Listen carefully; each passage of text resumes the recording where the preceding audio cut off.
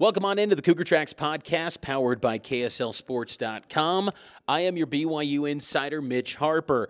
A historic day for BYU basketball as the Cougars hire Kevin Young, Phoenix Suns associate head coach, now the new head man of BYU basketball. And it's quite the coup for BYU hoops as they move into the new 16-team era of the Big 12 with a lot of momentum, still a bright upside and potential for this program. After a difficult week losing Mark Pope to Kentucky, BYU basketball can still dream big with the hire of Kevin Young, and there's still going to be a lot of work to be done with this hire, but we'll be breaking it down here on this edition of the podcast. Again, you can follow me on X at Mitch_Harper, Instagram as well. Follow KSL Sports and download the KSL Sports app today.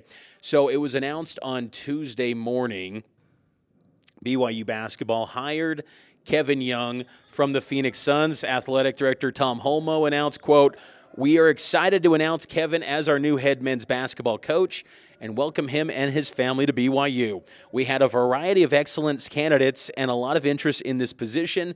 Kevin is someone we have had our eye on for a while. He has risen to the top of NBA assistant coaching ranks. He has been a lead candidate for NBA head coaching jobs and has been instrumental in developing top-level NBA talent. Kevin will bring a new perspective with an extensive NBA background to our program. He is a phenomenal fit at BYU. He is humble, fun, and super intelligent. Cougar Nation is going to love getting to know Kevin," end quote.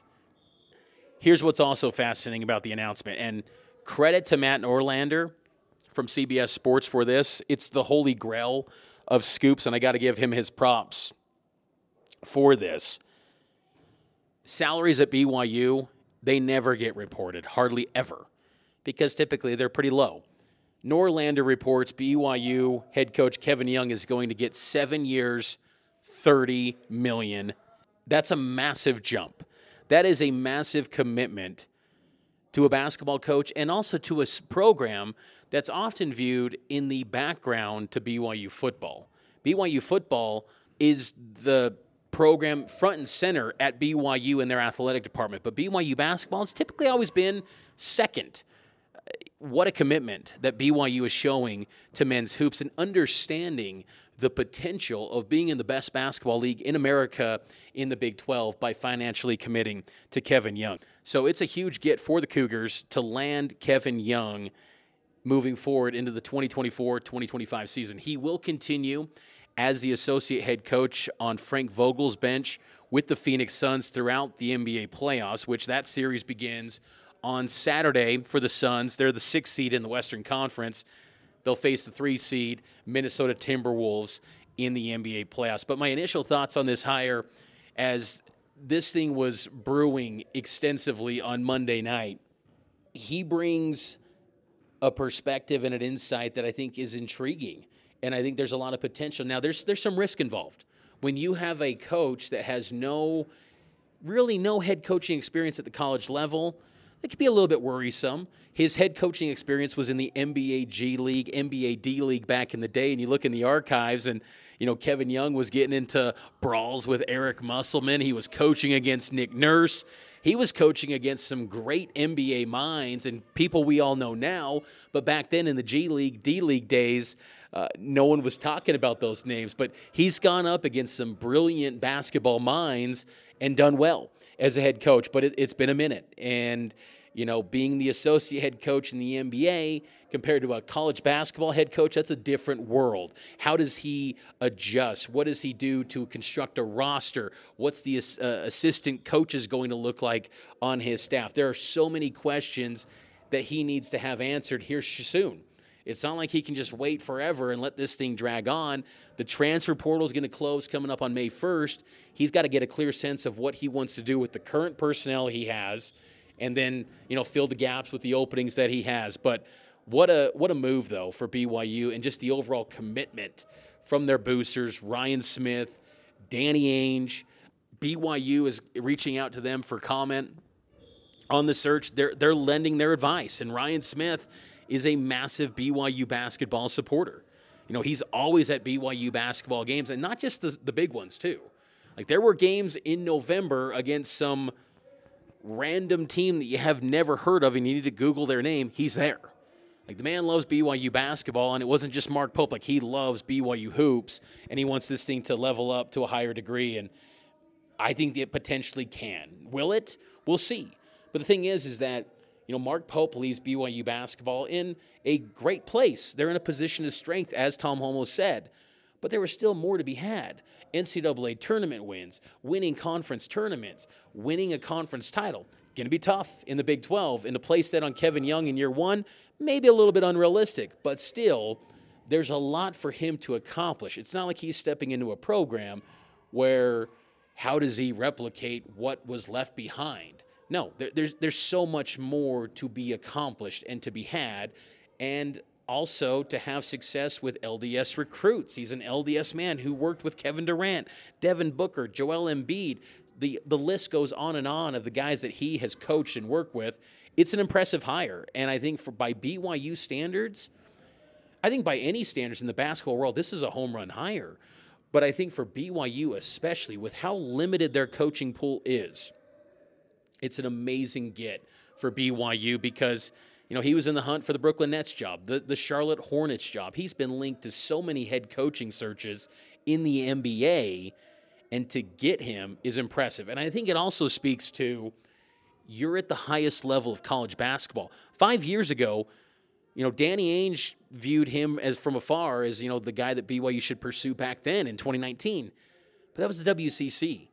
That was not the Big 12. If Kevin Young has success in the Big 12, he sure is going to be on the fast track to being a head coach in the NBA, maybe a better situation than what the Brooklyn Nets were currently, being the 11th place team in the East. So I think it's a win-win for all parties involved.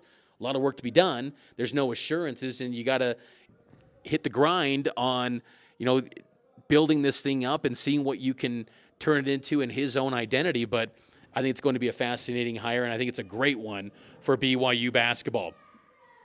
I reached out to everyone on X asking for their feedback as to, what your reaction is to BYU hiring Kevin Young as the new men's basketball coach, and we'll just go through some of those reactions. Waffle Todd, he writes, all of the NBA writers seem excited, but my concern is whether he'll be able to quickly recruit and build a team to compete in 2025, 2026. Not worried about X's and O's, worried about building relationships quickly.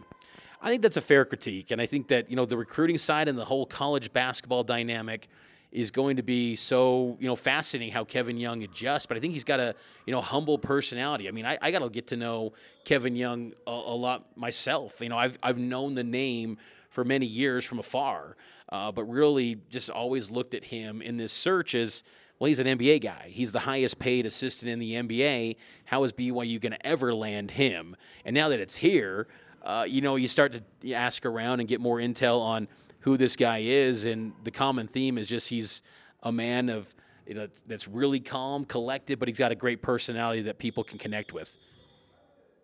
Karate Kid writes on X, me likey. I think a lot of Cougar fans share the same sentiment. Jimmy Chess writes, thank goodness it's not Burgess or a Utah County high school coach. This was a pipe dream come true. And I think that's a good point. Chris Burgess was in some ways a polarizing figure, but I think all the commentary about him to this point was still accurate, that he has a lot of connections in the recruiting scene. He knows who the key LDS prospects are and also in the state, and he could, hit the ground running. And I think that, if BYU was lucky enough to maybe get him as an associate head coach next to Kevin Young, that would be an epic hire to pair up Young in his background with the X's and O's and offensive basketball and line it up with Burgess, who knows the college basketball world today and has so many connections, not only here in the States, the international waters, but then also tons of experience in the transfer portal too.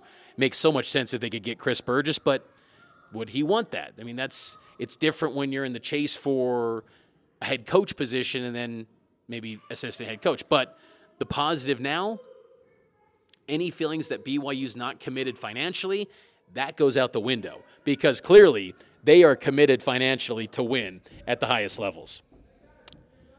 Y for Life tweets, not sure what's more surprising, that BYU moved fast, that BYU paid up, or that Kevin Young agreed. The moving fast part, I think, is a huge piece to this story. You think about BYU basketball and BYU sports in general. Hires typically take 14, 15 days. Mark Pope's hire took 15 days. That was pre-NIL. Credit to BYU's administrators for understanding the moment and realizing this is a new era. And it shows early returns on President C. Shane Reese, massive. And his commentary to the BYU students today in their final devotional on campus of the semester and the school year, you can just tell this guy's pumped. And he's excited, and he is truly a sports fan, and he sees the value in what sports bring to the campus experience. And BYU moved quicker than ever before. I mean, I thought in a best-case scenario, Wednesday. Wednesday was best case scenario, and that even felt a little bit early by my thought. I thought maybe more realistically Friday or next Monday potentially. But to get this done on a Tuesday, just hours after Colin Chandler, announces that he's going to be decommitting from BYU and going to Kentucky, it squashes that story and gets people excited once again about BYU basketball. But credit Tom Holmoe, Brian Santiago, Shane Reese, Keith Vorkink, because they got the powers at B and the Board of Trustees at BYU to understand the importance of altering the process and getting this hire done quick. Because if you waited until next week, I mean, who's to say you don't have more players go into the portal with all the uncertainty and the negativity and just the anxiousness that comes from a coaching search? Now you just have a sense of, okay, what's next? What's the potential, knowing who the leader of the program truly is? Pyro Coog tweets, very excited about the future of BYU men's basketball. Hopefully we get the staff to help recruit top-ranked players. Jim Roberts, MN, writes, I am astounded that BYU not only loaded up the bag, but they delivered it so fast. Scuttle, he or she tweets, if they can complete the circle of landing Burgess as an associate head coach to recruit the current roster and guys in the transfer portal, then this is best case scenario. Honestly, could be an upgrade over the previous staff in relative short order. Maybe. When you're trying to compare yourself against Kentucky, that's hard to do. But if you can compare it to what Mark Pope did at BYU, definitely. There's no reason to think Kevin Young can't level it up. Why not? I still believe it'll probably take a few years, potentially, to get it to maybe the heights of, where BYU was, say, in 2020 or this past season. But again, that was fifth place in the Big 12. And fifth place in the Big 12 in the 16-team iteration is going to be excellent going forward. You're going to be a team that's maybe a 3 or a 4 seed. But there's still the challenges of BYU. No Sunday play is still a thing when it comes to the NCAA tournament. There's still hurdles that come with it. But the thing is that BYU has got a lot of potential and hope, and I think just like a new attitude, a new vision, a new kind of outlook. Like, oh, they got a guy that coached all these NBA All-Stars or has worked around the NBA world, because every player wants to get to the league.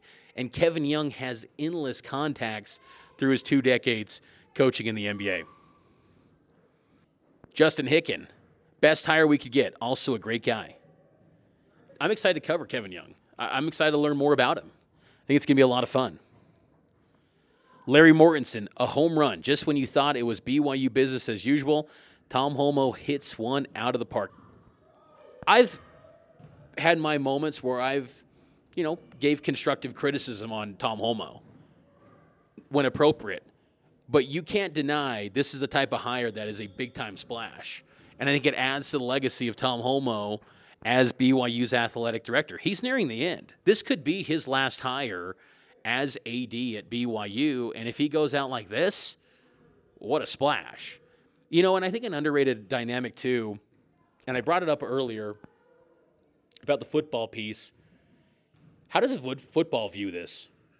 I don't know specifics on what Kalani's salary truly is, but I feel pretty comfortable saying it's probably not $4 million. And I know football is not in a place right now where they can be complaining about much, but still, when you talk about revenue generating, football still generates the most. does that create a little bit of tension that more financial commitment is being placed on basketball? I don't think that'd be the case. I don't think that's in Kalani's DNA, but I've seen it in the past at other programs where that can cause friction from afar. Seeing it in the headlines that, oh, the basketball program's getting this and the football program's not getting this. Think about Kentucky football and Kentucky basketball. Stoops and Calipari, they had their kind of exchanges back and forth. So sometimes that can be a thing. Again, I don't see that happening at BYU with Kalani, but, if BYU football turns it around and knowing the type of money that's out there now for the basketball head coach, you better be ready to pay Kalani or whoever the head coach is in the future some big money to navigate Big 12 football. Church of BYU football tweets, BYU is no longer paying, quote, on the cheap coaches' salaries. With Big 12 money, we can now compete for talent. I'm pumped with the hire, but he must get some assistants quickly who can recruit. Agreed. But I think that's what's exciting.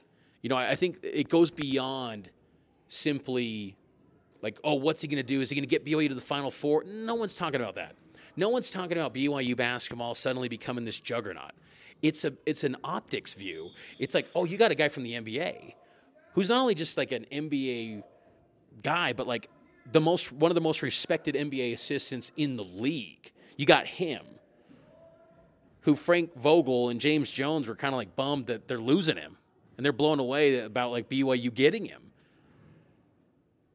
And it also is a narrative shifter that you're ready to play big time. You're ready to go win and compete in the Big 12. Winning is not guaranteed. Just because you pay a lot doesn't mean you're going to guaranteed wins. But you're willing to chase it. You're willing to go do whatever it takes to go win at the highest levels. So they're hearing BYU fans. They're hearing the complaints, the commentary in the media. And I think that's refreshing. Spider Coog tweets, BYU is committed. They want to win. They are putting in an infrastructure to do that. They are going to compete in the Big 12 for years to come. Greg Shack writes, great hire, Mitch. Mark who? I don't know if you go Mark who. I think Mark Pope did an amazing job at BYU. I loved covering my time, covering the Mark Pope era. But the way that it's gone out with Kentucky, look, I'm of the belief that he should have said something on X or Facebook or Instagram, whatever social platform he wanted to use. But I think Mark Pope did a great job for BYU. You just wish that he would have just said, hey, thanks, going out the door. But it is what it is. He's now at Kentucky, and everyone knew that was his dream job. And that's great. Now BYU moves on. He moves on. It's all okay. Craig Johnson, does he have to keep the beard? I hope so, speaking of Kevin Young. Yeah, that's interesting. How epic would that be? A rich BYU coach, and then he's got a beard? What is going on? Rob Crosland, freaking insane hire. We are playing with the big boys now. DJ Coog Dog, UK, you can have Pope. John Moore, let's go. Scott Sanders, Mark who? And then the spam bots. Then fill up the mentions as well. Been a fun day, though. Also, BYU going to have their press conference coming up this week, and we'll have full coverage of that Kevin Young press conference on KSLSports.com. Should be a lot of fun. Getting to know the new head man of BYU basketball should be good. We'll have you all covered on KSLSports.com, KSL News Radio, KSL 5 TV, and the KSL Sports Zone. We'll talk to you next time here on the Cougar Tracks Podcast.